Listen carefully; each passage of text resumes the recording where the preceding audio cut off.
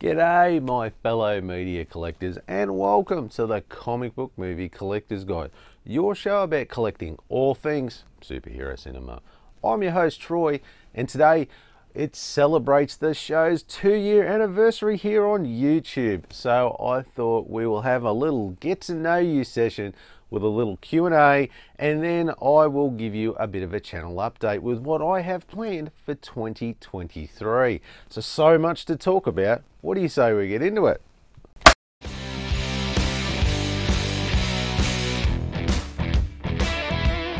So yes, this is the show's 2-year anniversary. Yay.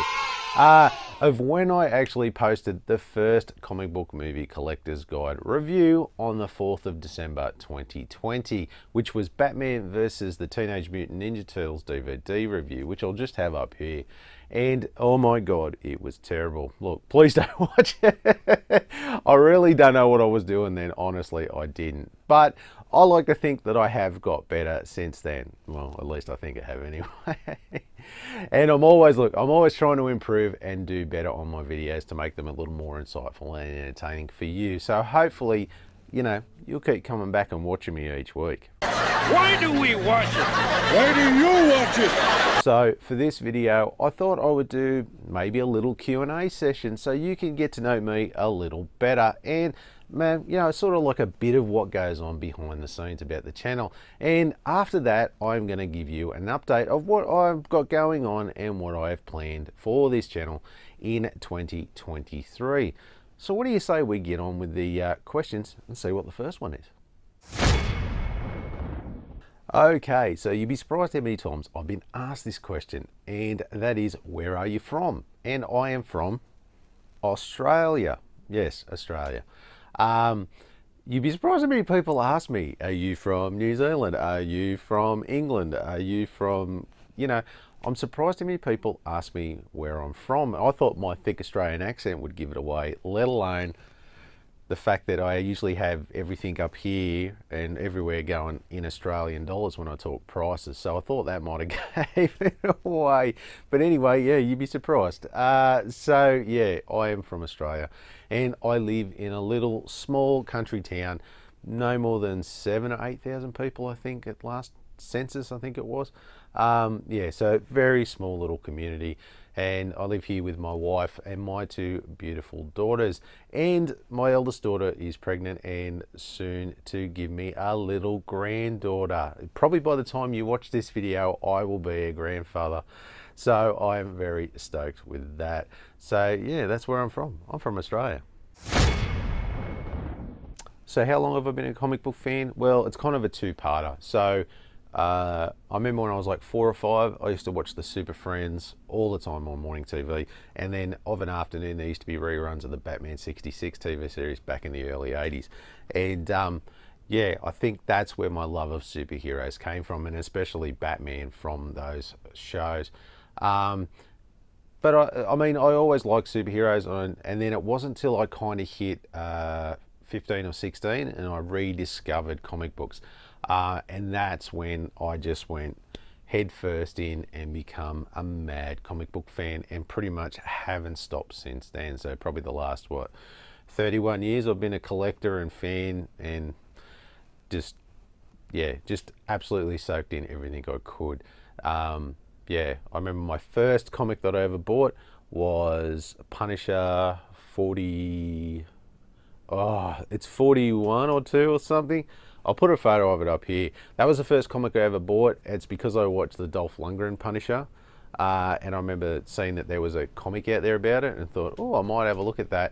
And as soon as I read that comic, I was hooked. And that's it. I haven't stopped loving comic books since then. So yeah, I've been a comic book fan for a very long time. So how long have I been collecting comic book movies? I've probably been collecting them for a while. I used to get them all. I used to get a lot of stuff on VHS back in the day. But as far as this collection goes, this DVD and Blu-ray and all that sort of stuff, I'm pretty sure it was somewhere around 1998, 99 once DVDs really started hitting the market. I literally ran out and bought a DVD player. and that was it. Once I got the DVD player, then the comic book movies started rolling in. So, oh, geez, probably roughly, so what's that, about 23, 24 years I've been putting this collection together. Sort of on and off to begin with in the early days, because there wasn't like a great deal of stuff out there at the time. And it's probably more so probably in the last 5 to 6 years where I've been like hardcore collecting, like you see now, where I'm buying anywhere from 15 to 20 movies a month, that type of stuff. So it's probably really sort of really serious about my collection, really probably in the last 5 or 6 years. No, I don't collect comic books anymore. I used to, like I said, back when I was about 16, I bought my first one and I did not stop. And it was like crack to me, honestly. I was buying almost every Marvel and DC title there at one stage every month. I was literally working my ass off to get money so I could buy more comic books. I was just that obsessed with it back in the 90s. Yeah, to say I think I had close to, oh, I don't know, maybe 4,000 or 5,000 comic books at one stage. Yeah, I had a pretty decent collection with some really stellar stuff. Do I collect them anymore? No, I stopped collecting comics probably, oh, it's probably about 17 years ago. I think I really stopped. Once I got married and started having kids, and your disposable income really dries up then, because you got kids to look after and a mortgage to pay. So you got to sort of, you know, some things have to go to the wayside. So I sold a lot of my comic book collection, but I did keep my Amazing Spider-Man collection, because that one I put a lot of work into, and there is a lot of value in that. I've got some really good gems in there. So yeah, I've kept them for my girls. They can sell them later on or whatever and make a mozza out of them. But for me, there's a bit more sentimental value to keep them. But yeah, as far as collecting comic books anymore, no, I've transitioned to comic book movies. What else do I collect? Well, my wife would say everything. I'm a bit of a hoarder. But no, specifically, I do collect action figures. I've always been a big action figure fan, because I was a kid of the 80s. If you know what it was like. I'm a big Master Universe fan. I've got a pretty decent Master Universe collection, especially the original, the OG stuff.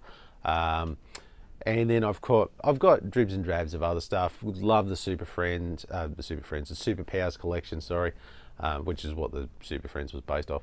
So I've got a lot of Super Powers stuff that I love. The occasional bit of Star Wars stuff, wrestling figures, especially the early 80s stuff that I grew up with. I've got a lot of 80s wrestling, the little figures there, and I also collect pop vinyls. I've fallen into that trap, so I've got a decent collection of pop vinyls as well. Me and my daughter both collect pop vinyls. And probably the other thing that I do collect is there's an Australian band called the Super Jesus who I'm a huge fan of, and I collect CDs of theirs. So all their music they've released, rare copies, overseas copies, all that type of stuff, and that's actually quite a decent collection there, which I'm thinking of doing a video of for Super Jesus fans. I thought some people out there would be interested to see what you can get. So yeah, that's pretty much what I collect. I mainly focus on my DVD collection, but I'm always picking up odds and ends of pop vinyls or action figures, etc. on the side. So yeah, probably spending way too much money on these things. But yeah, that's what else I collect. So look, I've never done YouTube before. This is my first forte in YouTube, but I have done some other things, some other shows. The first one I did was back in 2013 with a good mate of mine, Jim, and we did a radio show together. Now, don't get excited. It wasn't like a nationwide radio show. It was a community radio show, which became one of the most popular shows on the channel due to there was nothing like this out there, and it was called the Fistful of Metal radio show with Troy and Jim. Now, as you can guess, it's all about heavy metal and hard rock. I'm a mad metalhead, and that's if anyone knows me, you know there's two things that define me: my heavy metal music and my love of superheroes. So yeah, we did that for a bit over 12 months before our work sort of changed and we couldn't do it anymore. But had an absolute blast and really enjoyed it. And that's where I cut my teeth on like putting together a show and getting all the ideas and content and all that sort of stuff together, and absolutely loved it. You can still hear about 6 months worth of the show. We managed to record and we put it up on Mixcloud. The audio is not great, but it's still listenable. Yeah, so if you look us up on Mixcloud, you'll be able to have a listen to it if you want to see what it was about. And the next thing I did was a podcast. It was called the Book of Rock podcast in 2019. Again, with my mate Jim. We managed to reconnect a few years later, and I put to him, why don't we, instead of doing a radio show, let's do a podcast. So we did a podcast. And that seemed to take off as well. That was going gangbusters, actually. That was really starting to take off. And then the pandemic hit, and then we couldn't get together and record. So it kind of killed it off, unfortunately. The goddamn pandemic killed a lot of things. But there is over 12 months worth of stuff there again. And it's all on Spotify still. It's disappeared from everywhere else. But you can still, somehow Spotify kept it. So if you want to listen to that, go check it out on Spotify. I might even put pictures up here of the radio show and the podcast here if you're looking for it. But yeah, that was an absolute blast too, and such some good content there. If you love your rock and heavy metal, honestly, go check it out. I know I'm biased, but yeah, I think we did a pretty good job. But yeah, they're the other two things that I've kind of done that's kind of like this. Oh, why did I start this channel? Oh God, what a question. Well, I've got to go back to COVID, I suppose. COVID was one of the initial things, is because when that killed the podcast, as I said in the last question, I don't know, I feel I'm a content creator. I want to make things. I can't just sit around. I'm not someone who is really a viewer of things. Like, I'm more someone who wants to create stuff, even though this show is about watching things. But you get what I mean. I'm very much someone who loves projects and doing things. I'm not someone to sit still. So when the podcast finished because of COVID hit, I kept thinking to myself, oh, what can I do now? And I thought to myself, wow, I collect these DVDs and that. Maybe there are some other people out there that do the same thing too. So I looked up YouTube and there wasn't a show like this. So I thought to myself, I'm sure there was heaps of like, you know, physical media collectors. And I noticed there was a lot of horror and there was a lot of like everything. But no one was specifically talking about collecting superhero movies like this. So I thought, there's a niche, there's an opening. Why not put the show out there? I want to put a show out there that I wanted to watch. And hopefully there was people out there who wanted to watch it as well. And from the fact that, you know, this channel has been growing quite steadily over the last 2 years, seems there is a lot of you out there who love the same thing as well. So that's pretty much why I did it. I wanted to see if there are other people out there like me that just collected superhero movies in general and just love the whole genre in itself. So yeah, and as I found out, I've started to make some really great friends out of this, and trying to build a bit of a community, a bit of a collector's community. So that's pretty much why I started it. It's because there wasn't one there and I wanted to watch one. How long does it take to make a video? Well, this is a question I get asked. I've been asked by family, friends, and a few people, and they're always curious as to like, how long does it take to make I think, as most of you know, it's anywhere between 10 to 13 minutes, most videos. And you might think to yourself, well, if it's only 10 to 13 minutes, geez, it mustn't take long to make. Well, I'll break it down for you, and I'll just write it down here on the list. So first off is you review either the movie or TV series. So depending on that, we're going to just use a movie as an example. So we'll round it out at 2 hours. So there's your first 2 hours watching the movie. Then I sit down and write a script go through everything and do, so that's script and research. So that's photos, all the information I find up, you know, read websites and stuff, and then finally write the script. And that can take up to about 3 hours to do, 2 to 3 hours to do, depending on how much you can find or how much is out there. Or sometimes I have to admit, I do get a bit of writer's block and I struggle sometimes, but yeah, we'll average it out about 2 to 3 hours for a script. Then you've got to record. So that can take up to an hour, depending. Usually, to pull the curtain back a little bit, I record a couple of episodes back to back, but then it still involves setting up this setup I have here, lights and the backdrop, and getting everything set up. So that can take an hour or more, depending on how many episodes I record at once. Then this is where your big chunk of time is editing, and that can take anywhere from 5 to 6 hours to edit all that together. Unlike some people's videos who just sit and record them talking or whatever else, that probably doesn't take long to edit. But if you've ever watched any of my videos, there's a lot of cuts and extra scenes, and it's in like 7 parts.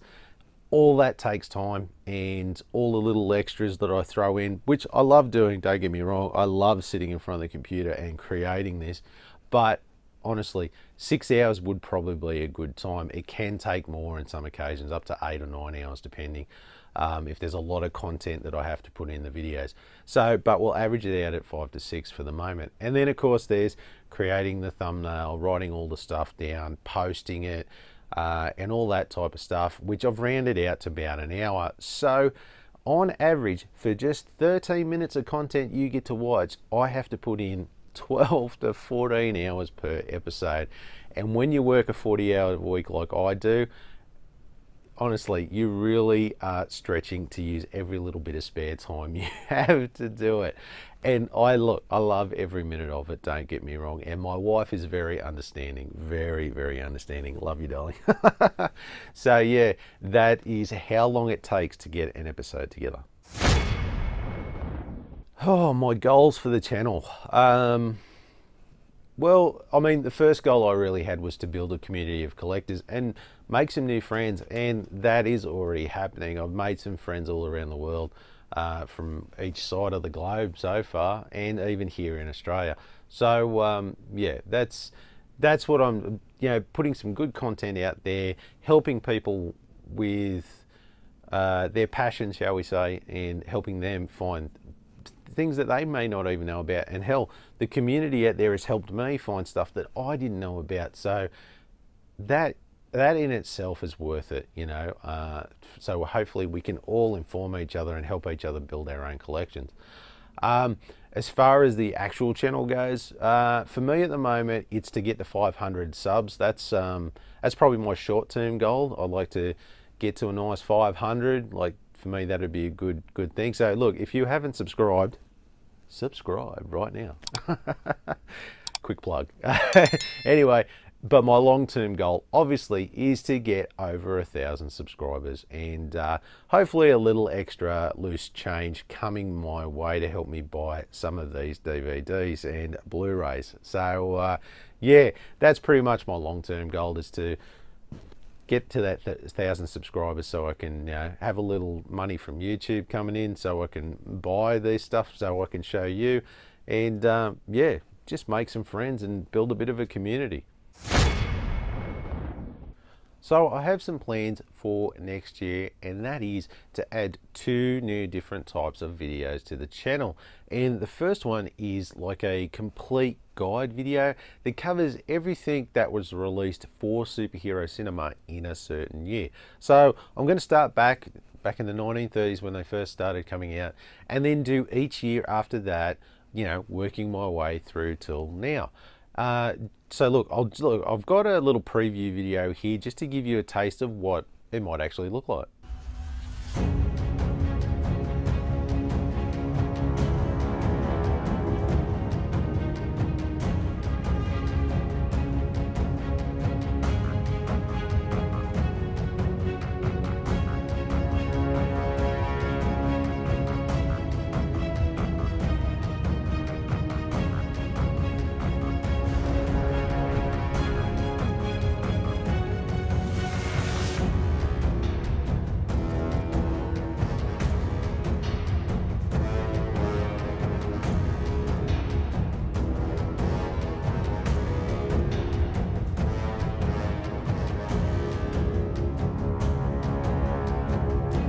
like I said, that's just a little bit of a test video I've mocked up just to sort of see what it's going to look like. So it may change by the time you get to see like the proper one, but you know, that's roughly what it's going to look like. And I'm hoping this will give people like a definitive guide and research tool for anyone like who's putting together a collection of superhero and comic book cinema.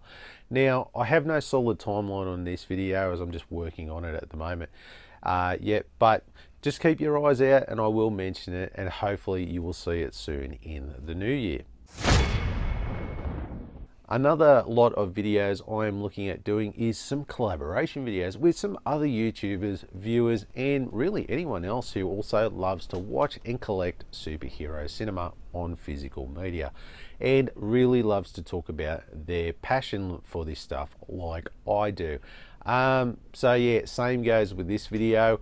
I'm in the midst of working it out, schedules and all this sort of stuff. So hopefully I will have something soon for you to watch next year.